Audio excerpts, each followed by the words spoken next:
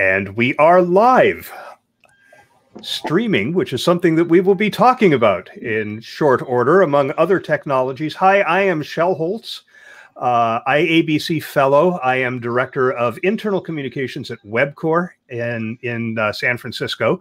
And I am joined today by four esteemed IABC Fellows for a conversation on hot new communication technologies.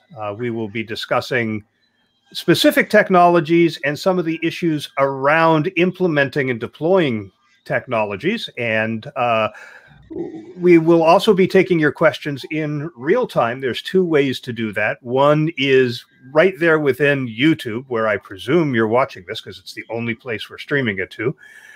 You can use that live chat feature. The other is on Twitter. Just be sure to use that hashtag COF63, because this is Circle of Fellows number 63. But we're looking forward to answering your questions. With that out of the way, let's meet the panel. I'll ask you each to give an introduction of yourself, starting with Diane. Hi, I'm Diane Gajewski. I'm a professor of strategic communications at Ithaca College. Just stepped down recently from the deanship there, and I practice what I preach through my firm, Gajewski Analytics. Thank you, Diane. It's great to have you here. Stacy, you're up next. Stacy Wilson. I am president of Elocore Consulting. We focus on strictly internal consulting with a very heavy emphasis in technology, particularly digital workplace, content, governance, strategy, those sorts of things. Great. And Mary. Hi, I'm Mary Hills from Chicago, and I am a co-principal in Hyman Hills Marketing Group, and I also teach out of Loyola University, Chicago's Global Strategic Communication program. So a little of both worlds for me. And I think what Hyman Hills has been a part of for the last 4 years is conducting the Communicating AI survey that has been released through the Center for Strategic Communication Excellence. So we do have some interesting results on from the spring of who is adopting technology and how they're going about doing that. Great. And we will definitely be talking about AI, so looking forward to hearing some of those results, Mary. And finally, Brad. Hi, Brad Whitworth, ABC STMP and an IABC Fellow coming your way from Windsor, California. I have a long history of having worked at tech organizations and brought you some wonderful things from places like HP and Cisco, Hitachi, Micro Focus, PeopleSoft. So can talk from both that supplier side and then that early adopter / user side of things. And for sort of full disclosure, I'm doing work as a strategic services consultant for a crowd called SMART out of Helsinki, Finland. So I may watch myself in what it is that I say, but I will try not to make this anything like a commercial plug for SMART. Great. And yeah, you've noticed that we don't have anybody here from Facebook or Google for a variety of reasons. The main one being we don't have any fellows from those organizations. But there's a long list of technologies that have not yet been adopted by most communicators. The one I just started to put together here on the fly before we started include blockchain, live streaming, virtual and augmented reality, bots and digital assistants, computer vision, voice tech, mass personalization, machine co-creativity, AI, and AI as a service. And then, you know, some of the nefarious ones that are out there, notably deepfake, both visual and audio. So, yeah, I think there's a lot to cover here. But I think, you know, maybe it makes sense to start from a broader place. Yeah, I remember when all of this technology was relatively new, and I would talk to communicators about a new technology that held great promise for communication. And they would say, no, look, Twitter, Facebook, and YouTube, that's all I have bandwidth for. How do you manage existing and new technologies in a strategic way that doesn't overload you? Overload us individually or us as an organization? Because I think that's like the two things. I say us as a profession. As a profession. Well, and there I think part of it is you have to have this innate curiosity to go out and sort of study and read and play with and want to be amongst the first on the user side of things, just to get a feel for things, to see if there is a logical application of something within an organization that we can actually bring. And I think it's up to us in some ways to be the counterpoint for the people in IT who sometimes want to rush new technologies out. Sometimes they want to drag their heels to rush it out, but sort of from a technology standpoint, what's possible. But then from a user standpoint, we represent a very, very important constituency, which is employees / and go from that audience on out. Mary, you were going to say something? Yeah, I'm thinking back to the results of the survey that we did in March of 2020. And what you saw for the people, this particular survey really focused on people who had adopted technology. And the majority of them really filled that with the early adopter profile, not an innovator profile, an early adopter profile. And it's important to recognize that because the early adopter has social status within the organization. They have access to funding. And that's very different than the individual worker who might be sitting in front of their screen and, testing something, right? And so I think in a way, like you mentioned, Shell, some of this technology, I mean, it's been out there a while, it's on simmer, it's already cooked and it's just on simmer. And so what we really see is, and interestingly, the one motivating factor for where do you put your focus was not on saving time, money, all the hoopla we always think it's going to be in an organization. It was on improving the quality of work coming out of a communication area. So I think that gives a little bit of insight as to how people who are actually in the throes of doing this have approached it in the most recent years.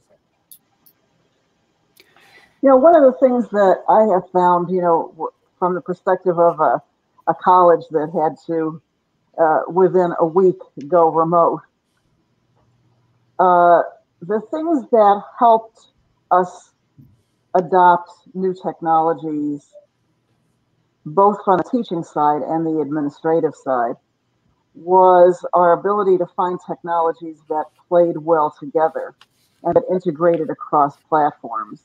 Mm-hmm. And I think the most frustrating thing for users is when they have to learn some completely new interface and logons and protocols for all these different kinds of technologies. And to the extent that platforms are now integrating other technologies and speak to one another and share data, I think it becomes easier to adapt and adopt, and it's less of a drag on workflow. One of the things that I often worry about with new technologies is that they're actually an impediment to performance. We think they're going to help employees or help sales or help customer engagement, and actually they don't, because they involve so much overhead just to learn it and get it up and running on the system.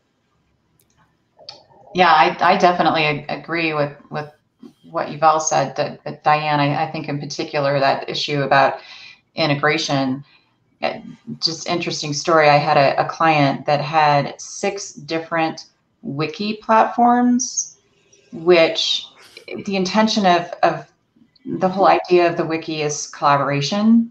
Well, you can't collaborate if everybody's on half a dozen different, right? So I think for me, it kind of comes back to Shell, the word strategy in your question. We really have to understand the users, the actual people who we expect to use the technology, we have to understand what their needs are and what their challenges are. I work with a lot of organizations who have people in remote situations where they have very limited connectivity, and they might have limited skill set. So we have to understand what is it that we actually want, in my case, the employee to get out of the technology deployment, and pick the things that are going to meet those needs first and foremost in a smooth and integrated way, to Diane's point again. Yeah, you bring that up too, Stacey, because I think the other one, I mean, there's sort of that chasing the shiny, bright, cool new object that all of us get enamored with, and we want to jump on that platform as soon as we can and introduce it. But there's also something that you brought up, was this notion of, is there sort of a one size fits all that really serves all needs? And maybe if the organization, I keep going, if the organization is small enough, you might be able to introduce something and have everyone adopt it and everybody use it. But if you do have diverse audiences with different technology needs and at different stages, maybe we need to have different tools for different groups. And maybe that gets back to is there a way that these things can be integrated? Let's keep our fingers crossed. As they say in tech sometimes, you know, the nice thing about standards is that there are like so many to choose from. Well, and so that is the challenge, right, Brad? That if your goal is for people to collaborate across group, mm-hmm. right, then you can't have the groups working in different technologies. So you have to understand what the strategic goal is. But it takes a little bit of time sometimes. The first fax machines only talk to fax machines made by the same manufacturer. You know, wouldn't it be a shame if our cell phones only talk to people who had similar models? You know, at some point, some of these disparate platforms are going to start merging, and it doesn't really matter whether you log into this using your favorite one or the one that is the company standard. There'll be a way that technology will find this out. One of the things that I read that I just loved as in terms of a comment was, COVID, by forcing us all to work from home and work remotely, is going to teach some of the technology people who are coming up with these great new toys and tools and technologies to come up with even better ways to work from home. And that innovation, because they're being forced to use it every day, will spur some sort of advances in the kinds of technologies and the user friendliness that I think all of us sort of need / hope for, because most of us don't have IT as the background. We've had to learn to be that bridge between our audiences and the IT world that wants to roll out all sorts of great new cool tools. Yeah, there's this concept called multi-experience that I have been reading about. Domino's Pizza is a great adopter of this. If you want to order a pizza through a device, you can do it through Slack, you can do it through Teams, you can do it through your Alexa or your Google device, your Google Assistant, through your TV. It all works pretty much the same way, but you don't have to go down the path of installing an app you don't want to use when you have devices that are already perfectly capable of accomplishing that task for you. So, you know, that's one of the things I think that organizations need to look at. Since people are using different tools and different platforms, you should be able to access the organization services through whichever one you want. I think that's probably more applicable for external communications and marketing than necessarily internal communication, but it's getting to be a bigger and bigger deal. So let's talk about some technologies, and then we'll jump back into some of the strategies for making sure that they work. What have you, Mary, I am very interested in the latest results from your artificial intelligence research. AI is clearly going to be one of the dominant technologies that we're going to be using, even if it's just on the back end of something like a chatbot.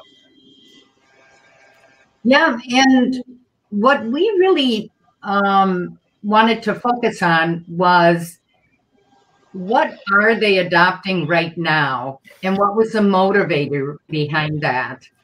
And so the top things that they were really looking at really fell a little bit more in tools that had to do with analytics So like web analytics, because they got the biggest hit out of those type of things. And so obviously you think of that, and Google Analytics came up as one of the top things that they were asking employees to adopt. In fact, a lot of those were connected to like the certifications that you can get in Google Analytics. So that's become a nice compliment, I know, even for my grad students at Loyola, you know, as they were looking and saying, what are some things we should be doing now that we're virtually, you know, synchronous and asynchronous?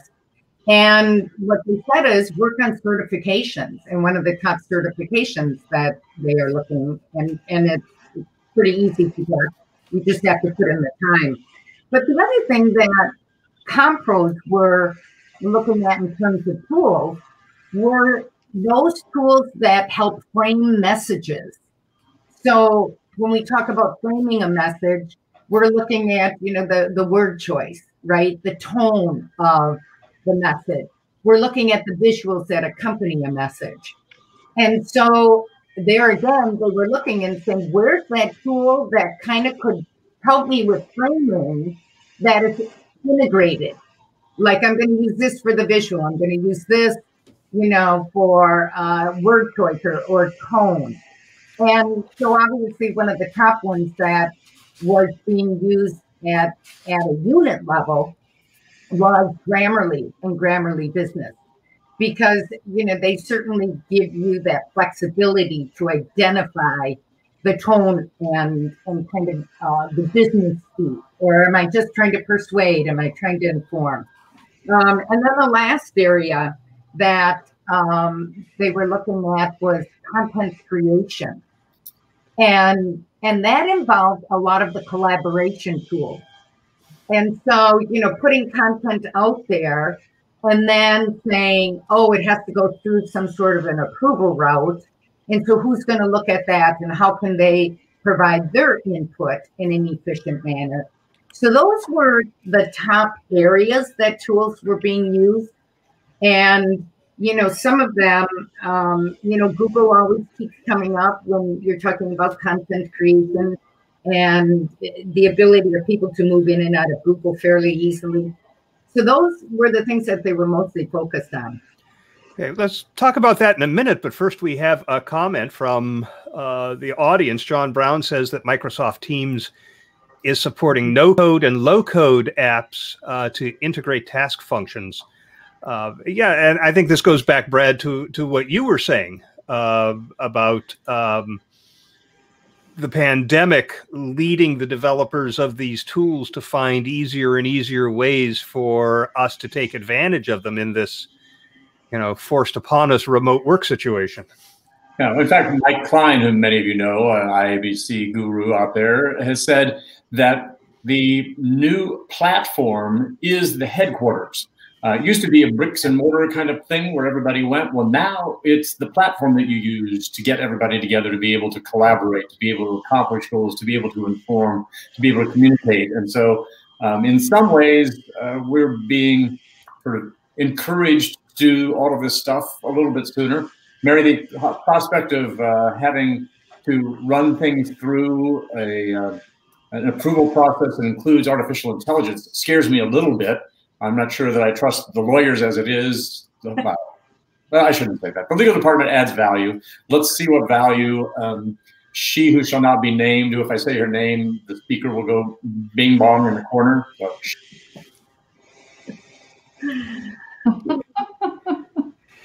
Well, it's interesting. Sorry, go ahead, Diane. You know, you're talking about content creation, Mary, and one of the things that we were starting to look at in journalism is AI to be able to do parts of investigative reporting so that more local news is sustainable. So there's some interesting work being done and funded in the journalism realm to do things like scraping of data and then doing analysis of it such that a reporter is then left to do what a human being can do, which is to put the human angle on it and to make a story out of it. But I think there are some of those technologies that will be useful for us in corporate communications. Some of that is based on, of course, having the standards of data out there in databases that can be accessible. But part of it also is that it's manipulated by the end user. So let's say that I'm in Tompkins County, New York, and I'm interested in what's happening in the real estate market. Instead of having to depend on a reporter doing a story on it, which they may never get to, I may be able to engage with a newspaper's bot that scrapes data and allows me to form somewhat of a story myself. And so it'll be interesting to see if AI and this kind of content creation gets into corporate communications, and especially allows employees to get an angle on stories that they can ask for and interpret themselves. Yeah, I have read for years now about AI being used to produce high school sports stories. The data is being uploaded somewhere, but there is no news organization that has the resources to send a reporter to every high school football game. But you feed the AI the information, hundreds or thousands or tens of thousands of football stories about the results of a game. And then you give it the stats from a particular game and it can create its own article. I know it's also being used to produce corporate earnings stories based on the press releases that are being released from organizations. So yeah, obviously, I think there's going to be more opportunity for AI to produce content of that kind that, let's face it, is busy work for communicators, leaving them free to do more strategic or at least more feature-y type content. But I think, Shel, we have to be really careful about where we're using AI when it comes to content creation specifically. And I'll give you an example of that. Last week, I presented a session for the IABC Southern Region Conference, which was all virtual. And what I was presenting about is some work that I've done with several different clients, leveraging country culture research to tailor messages for employees in different countries. And so this is really looking at differences like masculine versus feminine culture, individual versus collective, and using those differences to reframe messages for employees so that they are able to not just comprehend, but act on those messages in a way that we want them to. And that's not something that AI can do yet. So I think we need to keep in mind where are the appropriate places. Certainly with like high school sports, that makes sense. But for me, on the employee side of things, I think there's some nuances there that I would not feel comfortable allowing AI to control. But I think the other piece, though, that goes along with that, Stacey, is the technology is going to change. And right now, there are people who are writing the algorithms behind that, sort of like translating what it is that the desired outcome is in terms of the output into rules that can be followed by some machine somewhere. So in the example you gave, Shel, of an earnings report, it can go and look at numbers. And if it's between this range and this range, you use these sorts of words to fill in the gap. I think we have a challenge ahead of us. I think AI can be the tool to be able to help us get there sometime in the future, of being able to tailor messages to the audience, as you're talking about, Stacey, because one of the things that I think we have to do at some point is move from what I've called for a long time a sender-centric viewpoint of the communications world to a receiver-centric viewpoint. And to get there means tailoring things to the individuals who are receiving things as opposed to those of us who have been sort of deemed to be the demigods of communications and decide what it is that people should read and how they're going to read it. If we have to start doing this for the audiences of one all over the globe, we're going to be hard-pressed to accomplish that. We just don't have the bandwidth to be able to do it. So I think we're going to have to use tools and technologies to be able to achieve that goal of making the information timely, relevant, and everything else to various audiences, and move away from the model that we followed for a very long time, which was the one size fits all. Thou shalt read this, thou shalt watch it, and thou will, know everything that one needs to know. We're not going to be in that world very much longer. And I agree, Brad. We can't do the one size fits all. But I think we just have to be smart about how we go about doing that, and ask ourselves questions like, can the technology right now for this moment in time address all of those nuances that need to happen? Yeah, one of the things I'd like to use AI for on my job is to write the new hire profile. Because the new hires fill out a form, and it's background information, but we also ask some fun questions. What's your favorite hobby? What's your favorite food? Things like that. And we've published, hundreds and hundreds of these over the years. We could train an AI to crank this stuff out so that we don't have to spend the time doing it. We could certainly edit it before it goes online to make sure nothing wrong has been published. One other thing that AI can do, and I want to pull this up here from my screen. This is a website called This Person Does Not Exist. These are images of people that have been created by artificial intelligence. These are not real people, but you really couldn't tell from looking at them. So these can be used for good, and they can be used for evil. Yeah. They're all white males, so it's probably so far. Yeah, I think that's coincidence, because I have definitely scrolled, refreshed, and gotten others. But deep fakes from artificial intelligence are certainly a concern. But I can also see them being used very effectively. For example, the idea that you could have your CEO deliver the same speech that he just delivered in English, being the only language that he knows, deliver it in Portuguese and French and Spanish for the employee populations, using deepfake to just have somebody else say it and have it come out of the CEO's mouth, much better than having people sit and read a transcript that's been translated. So there's definitely applications that we can consider for that. And everybody's already using stock photos of people that are almost as unreal as the ones we just saw. I mean, I'm waiting for the time when we actually start using employee photos in a lot of our communications to go with things, so that it becomes a little bit more on the real. I mean, I think we can't lose touch of the human touch. Yeah. Video is another technology. It's certainly not a new technology, but it remains a hot technology. One of the trends in video, actually there are two trends in video that are diametrically opposed. One is long form video. We're seeing some organizations start to produce feature-length documentaries that are actually, some of them, quite good. The other trend is that they're getting shorter and shorter. If you watch sports, seeing a video ad that fills the time while the referees are in a huddle trying to determine what the call is, maybe 10 seconds.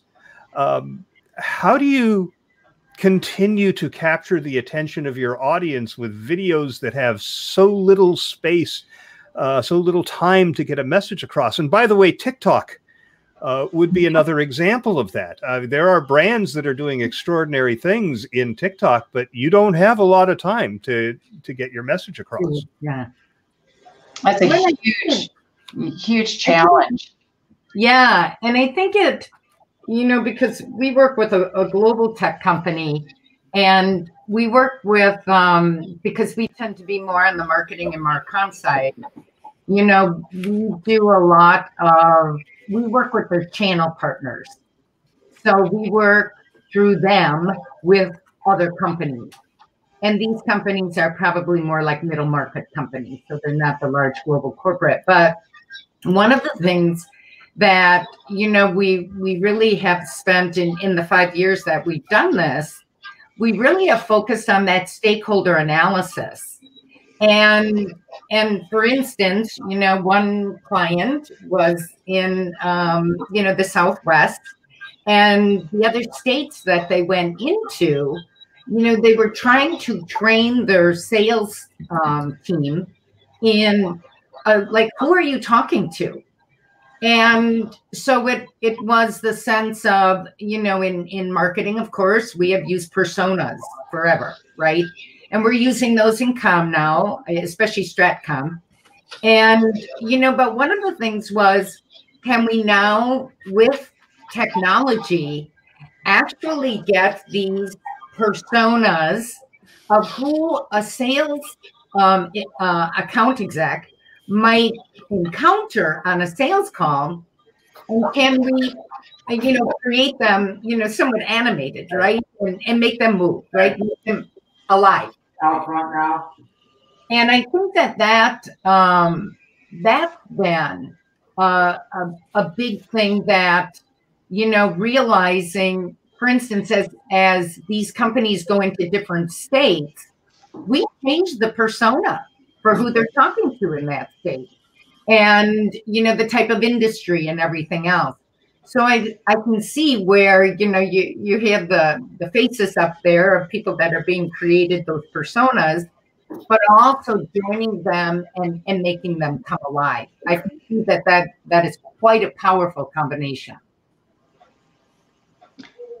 And Shel, if I could add to what Mary has said, in addition, I think we need to really zero in on the most important message. And this has to do with the just content continuing to get shorter, you know, the videos like that you mentioned, TikTok. And so I have a teenager, so she's bringing me, look at this video, Mom, like, and they are all very short. So it forces us to really nail down what's the one most important thing when it comes to delivering very brief video pieces for the employee stakeholders. We really have that one specific thing that we can deliver, and not try to cover half a dozen different things. You just don't have the time. The other thing that we have found when it comes to employee video is they really like to see images of other employees. So they like to hear and learn from other employees. So whenever we can engage employee ambassadors to do the video pieces, that really seems to work very well. Yeah, I was visiting one of our subcontractors, and they were showing us a video library. They have a program where any employee can shoot a video with their phone about how to do something better and upload it. The executive team votes every week on the best one, and they get a gift card or something. But they have about 350, or at least they did when I was visiting, 350 videos. Some were just talking heads. Some were just showing the process. Some were pretty elaborate. People got very into producing these videos. But they get thousands of views from inside the organization. So it's peer-to-peer micro training of a sort, taking advantage of that mobile video technology. Mary, we have a question for you that has come in through Twitter. This is from our friend Robert Holland, who used to be an IABC executive board member, asking Mary if you could talk more about tools for framing. Not familiar with it. How does it work? So framing messages, I'm trying to think how long it's kind of been out there, quite some time. And framing messages involves how do we choose to put that message together. So are we going to use statistics? Are we going to use an analogy? Are we using visual? There is an actual framing institute. And I don't have the exact web address right now, but I believe that there are 12 elements of framing.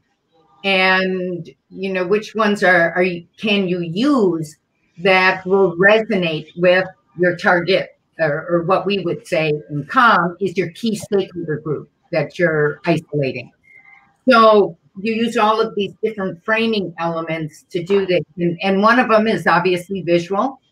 One of them is you have what type of evidence is supporting that message. But back to what Stacy was saying, it really is that focus of a very targeted message that is designed specifically for that key stakeholder that you're talking to. But if you want to chat about that or anything else, I'm happy to do that offline. No problem, Robert. Let's jump into another technology that is heating up right now, and that's virtual reality. Oculus has released the Quest 2. Sales are just blowing away the sales of the first Quest. I have one of each, actually. I use mine mainly for exercise. I've got a 6-foot space in the garage. And I have a boxing program and a dance program and a racquetball program, and I don't need to go to a gym. It's a pretty solid workout, but there are definitely niche applications for VR in the workplace. What are you seeing? How are organizations taking advantage of virtual reality? I see it a lot on the training side. Mm-hmm. I think especially to be able to put people into environments that are possibly dangerous or difficult to get to, these kind of immersive environments, allowing people to practice, allowing people to see what happens if you choose different approaches. It's still not widely adopted. It has been used in the military, of course, for a very long time for obvious reasons. Both because of the standardization of training that's necessary and some of the dangerous content. But I think that it is going to be more widely adopted. We're seeing it being used more in higher ed, especially now with the lockdown and trying to allow students to be able to simulate things that otherwise are only done in a hands-on lab. There's going to be an incredible amount of learning that happens there, tools that are developed, and I think even more so people's expectations and level of comfort with that technology. So I think we're going to see things change in a big leap very quickly with AR and VR. Well, it's interesting too, I think, Diane, that we're living in a two-dimensional world. We're sort of forced by the screen to behave in 2 dimensions when at some point, and AR and VR certainly get us toward that 3-dimensional world. There was a demo done a number of years ago when I was at Cisco with 3-dimensional holographic telepresence. So instead of being a screen of some sort, you could actually project a person life-size in real time somewhere. So think of Princess Leia in Star Wars with, help me, Obi-Wan, you're my only hope, projected this big, only projected life-size where you can interact. So right now, I think we've been, in a sense, limited by the technology that surrounds all of us, whether it's something we carry in our pocket or this. We're going to start seeing some amazing things that are going to happen when we start to think 3 dimensions and sort of beyond the flat plasma thing that's in front of us. Yeah, one of the apps that I have experimented with on the Quest is called Spatial. And it takes a photo of your face and then puts you on a body in a 3D space where you can not only engage with other people, but you can create objects. So, for example, I work in the construction industry. We could actually have a model of the building. They're being created through a process called BIM anyway. So to convert it to the format for this, you could have a group of people from all over the world in a conference room manipulating this model in real time. And you could explode it larger so you can walk inside. You can make it fit on the tabletop so you can look at the skin of the building and things like that. But pretty remarkable. I've been in one meeting that Spatial, the company behind it, put on with about 40 people in the room. And it felt like I was in a room. Yeah. It was remarkable. It wasn't avatar cartoony people like you see in some of these apps. This was you and other real people. Another use I've seen is new hire orientation, so that you can maybe visit other facilities in the organization. And certainly for live broadcasting, if there's say a town hall being held for the organization, somebody who rather than sit in front of the computer, they could actually be sitting in a seat with people beside them watching the presentation live. So I'm excited about the potential for virtual reality. And I think the other area, and I've seen a bit of this, is on regulatory and compliance side, you know, because a lot of times in reg and compliance, you're depicting scenarios that a lot of people are not familiar with, right? They don't come in contact with those type of scenarios, but they need to understand them. And they're using a little of virtual reality, you know, the companies that put together the training for regulatory and compliance, as Diane had mentioned. Yeah, one other thing that I understand about virtual reality is that it creates empathy in a way that other forms of communication do not. So for training managers to do one-on-ones with their direct reports, for example, or how do you lay somebody off, some of these things to really learn that empathy that you can then translate to the real world. I would add another example of a place where I think it could be really useful, and that is in the healthcare industry, is to help employees understand protocol issues, because they obviously right now have volumes and volumes of content around protocol.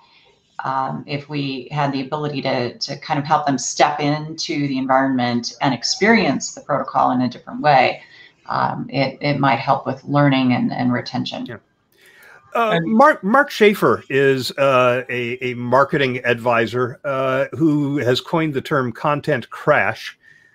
He believes that there is so much content out there now in so many different formats that your ability to capture any share of attention is gone. What do you think about that? I mean, you know, with all of these new tools, and we still haven't talked about several of them that I wanted to, how do you make sure that you're getting your message to the people you want to get it to? I think that's a really good question. And I think, first of all, you have to step back and try to see what the volume of communication is out there. I remember more than a decade ago, I was doing a consulting project for a large Canadian bank, and they were bemoaning the fact that nobody was watching the videos that they were sending out to the branches and the newsletters and the this and the that. And as I went around and talked to more people, I got more examples of things that they were sending out. And so I came up with the idea of, to make me a branch and send me everything for a month that a branch manager gets. And we sat down and culled through it all, and we figured out that if a branch manager had in fact read everything and watched all the videos that was sent to him or her in a month, there would be no time left to do any other work. So, you know, I think it is an enormous question about the overload that we are piling on people that's actually decreasing their performance, not increasing their performance. Shell, you mentioned the concept of microlearning. I think we have to take a leaf out of the book of training that is at least trying to approach it by only giving the amount of information, the content, and when and where it is absolutely needed and can be applied. And so if we as communicators can figure out using intelligent technologies or allowing the end user to be able to call up things when and where they need it, very short, then maybe we are in fact impacting performance in a positive way. Well, I think that sort of ties in with another one. You know, in addition, Shell, to be able to invent the product you've already come up with, I think another one that I would love to see some brilliant communications people come up with is this box, a box into which you dump content of all sorts, whether it's photos, images, graphs, charts, data, stories, headlines, leads, and the machine will sort of parse this stuff out to those who want to subscribe to things based upon keywords and sort of send out what it is that people need to do their jobs better. And what I find is that we still come at this from the mass media approach to communications as opposed to the individual. And we're trying to use, in a sense, large-scale tools to be able to reach individuals. And we need to figure ways to flip that on its head. One thing that I think we also need to become sort of comfortable with and embracing, and we even hit upon it when we were talking about some of these examples, are pilots, different things for different parts of the organizations at different stages of rolling out to find out their applicability, find out whether or not it needs to be used. And just because two people have the same jobs and they're sitting side by side or they're miles apart doesn't necessarily mean that their information needs are going to be exactly the same. So we need to find ways to be able to flip that around and let others decide what it is that they want. And some of this question of how are we going to not overload people, they're going to have to be the ones who determine what overload is, and we're not the ones who decide that. There are some early tools that are trying to do that. I'm thinking of the social choruses and the dynamic signals of the world for internal comms. They're trying to produce a consumer-grade app that allows employees to subscribe to channels that are relevant to them. So what they get in their main feed is what they've subscribed to. You can also push out things that maybe people would never subscribe to but need to know, like the deadline for enrolling for your benefits. I don't know how many people would actually subscribe to a benefits channel, but they do need to know that. And then the back end of this not only works with the mobile app, but it works with your intranet, it works with your digital signage, it works with your email, and you can make sure that it is being presented in the several places that it needs to be seen. Is that getting close to what you're talking about? It also, by the way, empowers employee-generated content.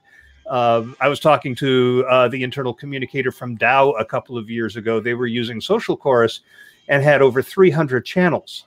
There was one for employees who spoke Portuguese. There was one just for the charitable cause that the organization was involved with. And there's no company with enough communicators to populate 300 channels of content. My view at my organization was, well, this is great. We could have a channel just for project engineers, and they would communicate with each other, sharing great content and photos and videos and what have you. Does that get close to what you're suggesting, Brad? I think so. I think one of the things that we need to become comfortable with is that we're not necessarily responsible for all the communications that takes place within an organization. What we need to do is help create the communications environment. And some of that means the tools and the technologies and maybe some of the content, but we need to find ways, just like we wouldn't want to manage every email message that goes back and forth or every telephone conversation. We need to get comfortable with the idea that others are sharing information and maybe we don't have to play a role in making some of that happen. But that's downstream. I would say, though, Brad, that that's not entirely downstream. I mean, this is something that we've been educating clients on for almost 10 years now, is to the communicators to let go of that responsibility for content creation and identify ways for others in the organization to create it and share it. And I've got clients that have people all over the organization who are sharing content. In some cases, it's very targeted sharing. Like Shell was suggesting, you have a particular group of people who maybe work in kind of similar functions around the globe, but didn't previously connect, and now they're able to share. We don't even curate that. But in other cases, we might curate some of the content so that we can capture really valuable things that we want to share with the rest of the organization. But this is stuff that's been going on for a while. And I really encourage my clients to let go of that responsibility for creating and managing and curating all of the content, because there are opportunities now for others in the organization to do a lot of that creation and sharing. One of the challenges that we face with technology, both internally and externally, is that there are people who don't have access to it. Internally, this is usually people on the manufacturing floor or in the field. Again, I work in construction, so the laborers out working on the building, they don't have email addresses for the company.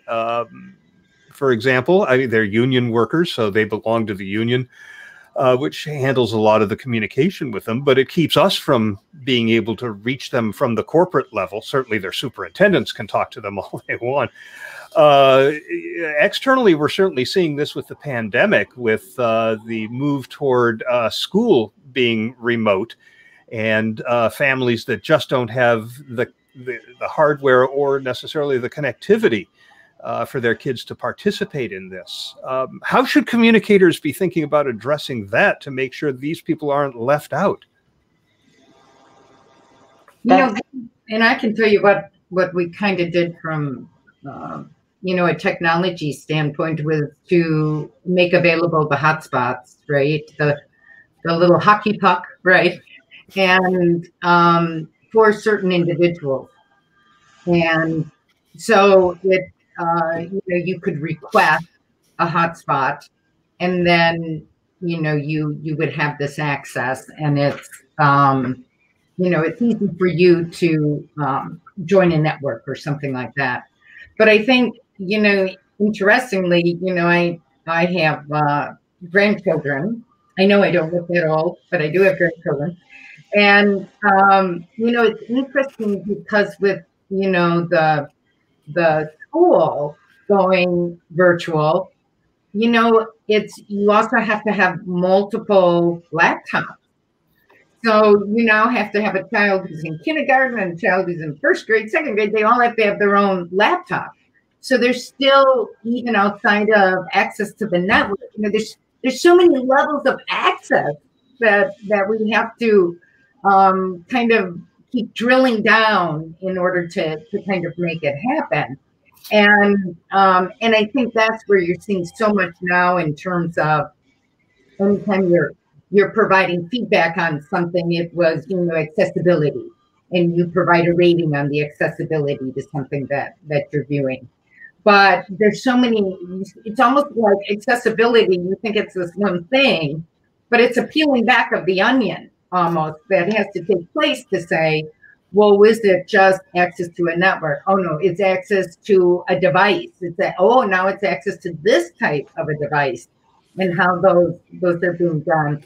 Diane had mentioned some of these micro tools that we use, and I know I've used a couple of them that come out of Harvard in education, and really neat tools.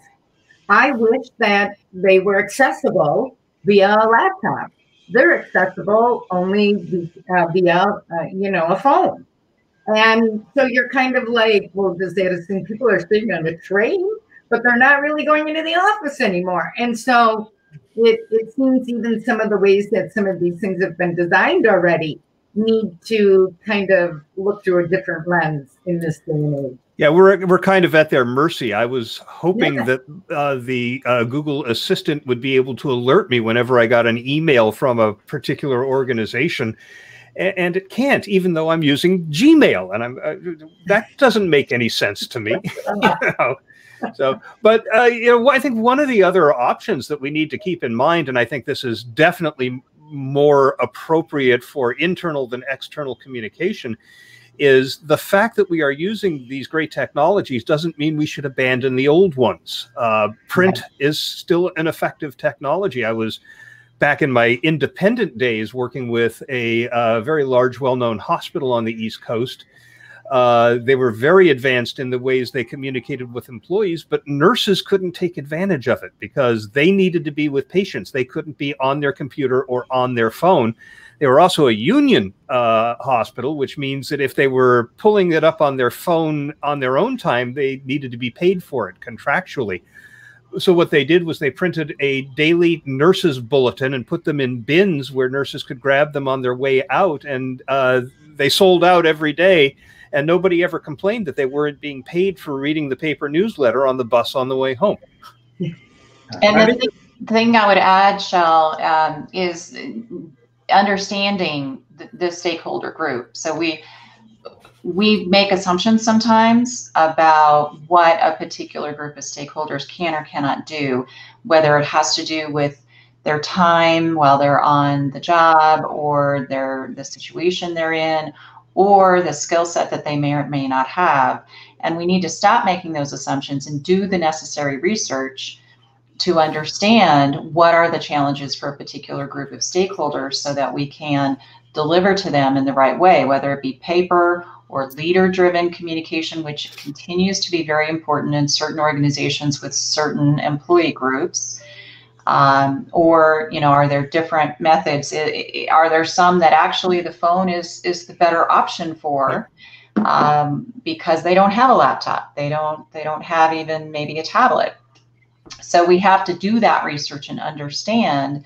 And I'll give you an example. We were doing research for a mining company, and they had long made the assumption that the folks who work in the pit didn't have technology skills. And in fact, what we found is that they're quite savvy with their smartphones. They all have a smartphone. They just can't have them with them in the pit. But as soon as they leave that safe zone, they are on their smartphones and they're using the technology very effectively. So it changed our understanding about what we could deliver and how best to do it. We have about 3.5 minutes left. I'd like to go around the horn and hear from each of you what sources you use to stay up to speed on the technologies that are emerging and their potential applicability to your organizations or clients. And we'll go in reverse order from the way I introduced you. So, Brad, how do you stay in touch? I always try and follow what it is that Shell Holtz is doing, because I know that I will be in his wake no matter what happens.